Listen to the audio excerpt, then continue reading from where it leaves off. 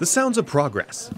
Last year, checks and balances. And some excitement can be heard resonating from the walls of Phoenix High School's art room. Now we're getting there. As part of a community project, We realized it was a bigger project than we thought. students like Jasmine Broussard are getting a chance to leave an indelible mark 100% original and everything. on something for the whole community to see. This is a chance for real transformation of identity, for artists to see themselves as painters, to see themselves as musicians, and to see the arts as a way that they can make positive change right here. The piano is one of two being painted for a project called Pianos for Peace. You can get community service hours for this. The founder, Syrian-American pianist Malik Jindali, will be performing next week in Ashland.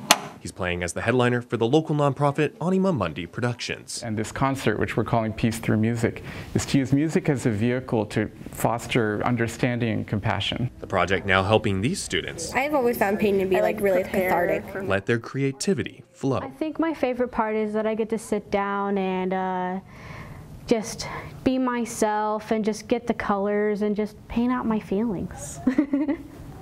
It's a lot of fun. It's actually like a good therapeutical thing.